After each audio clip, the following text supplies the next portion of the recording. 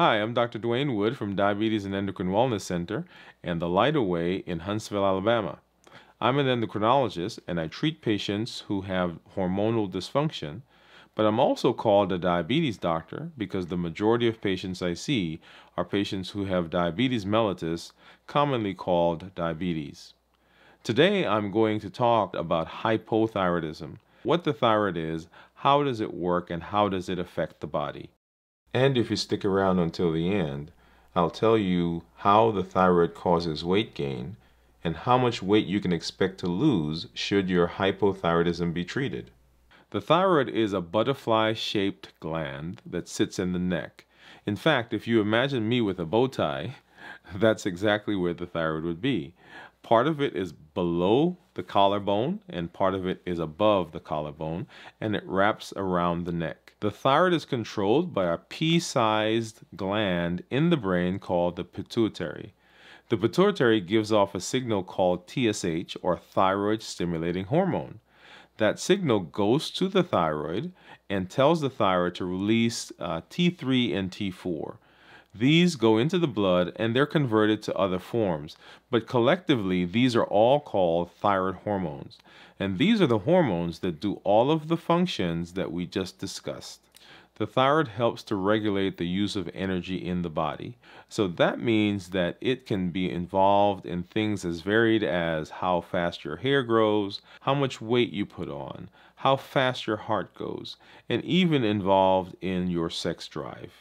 So you can see that any kind of dysregulation in the thyroid can cause a myriad of symptoms in the body. Hypothyroidism, also called underactive thyroid, is a condition where the thyroid does not make enough hormone for the body's needs.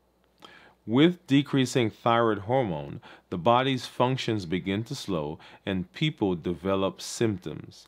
They may find that their skin is a bit drier, their hair is a little coarser, and their thinking may not be as quick as they were before.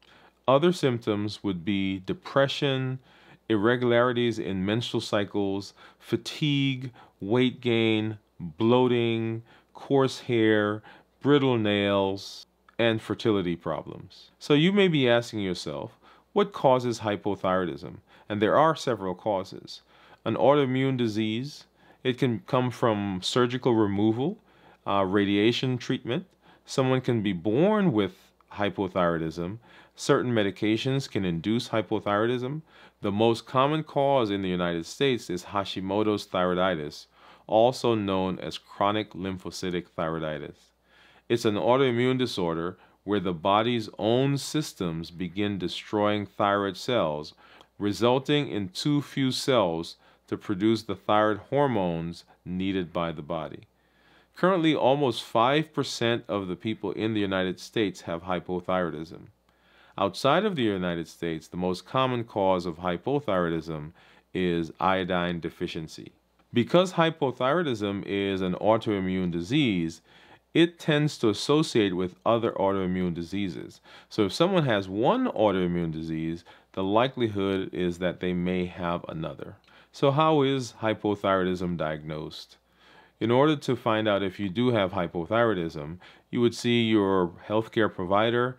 They would do a thorough medical history, talk about the symptoms that you may be having, talk about family history, any medications that you're on, and then there are some blood tests that they would do, particularly the TSH, or thyroid stimulating hormone, as we discussed earlier, and a free T4.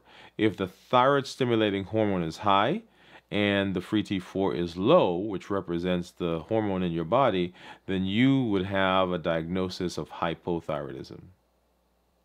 Hypothyroidism is treated by replacing the hormone that the thyroid is unable to make. The goal is to get the thyroid levels back into the normal range and also to relieve the symptoms of hypothyroidism. This is called euthyroidism. The medication used to treat hypothyroidism is levothyroxine. It's typically taken once a day on an empty stomach with a recommendation that one waits between 30 minutes to 1 hour before taking any other medication or eating any food. When starting levothyroxine in our practice, we typically base it on a patient's age, their weight, their pregnancy status, and their functional ability. Once the medication is started, we typically have them repeat the blood work in 4 to 6 weeks. We see them back, and then we discuss with them whether the symptoms are better, and we look to see whether that thyroid hormone in the blood is back into the normal range. If their thyroid hormone is not in the normal range or their symptoms still persist, we will adjust their dose to try to achieve euthyroidism, as we discussed before, which is getting the symptoms resolved and also getting the numbers into the normal range. There are some foods, supplements, and medications that can affect the absorption of levothyroxine and or affect the levels that we get when we check the blood. Some things that will affect the absorption would be calcium, iron supplementation, fiber, and some soy products. Some medications that can affect the levels would be estrogen, phenytoin, or sertraline. So I said I was going to tell you how the thyroid affects the metabolism and weight, and how many pounds you can expect to lose should you have your thyroid treated. One of the major functions of the thyroid is to regulate metabolism. As the thyroid hormone decreases, the body's function slows, so does the metabolism, and a person's basal metabolic rate decreases. One of the things that happens is that the body begins to retain salt and water, and the person begins feeling bloated. They may have some puffiness in the hands, in the eyes, in the feet, and this can result in weight gain. So if someone has hypothyroidism and they have weight gain, treating their hypothyroidism should result in the resolution of that water weight, that puffiness, that bloating that they may feel. And there have been some places where we've seen about 10% of the body weight go down, but on average between 5 to 10 pounds can be expected should the thyroid be treated if the weight is a result of hypothyroidism. Why am I not losing weight, and why is my weight increasing? As mentioned earlier, if the thyroid is being treated, and one is euthyroid, and other symptoms have resolved, and this is the only symptom that's left, it's unlikely that this is due to hypothyroidism, particularly if the amount of weight that has been put on or that is increasing is beyond what's mentioned earlier. So things that we can do to try to improve the weight. One is exercise. Exercising is an excellent way of increasing the body's metabolism, particularly if you add strength training and begin developing some toned muscles. Toned muscles burn more calories than muscles that are not toned. Number 2, manage your stress. During times of stress, the body releases hormones that can affect the weight.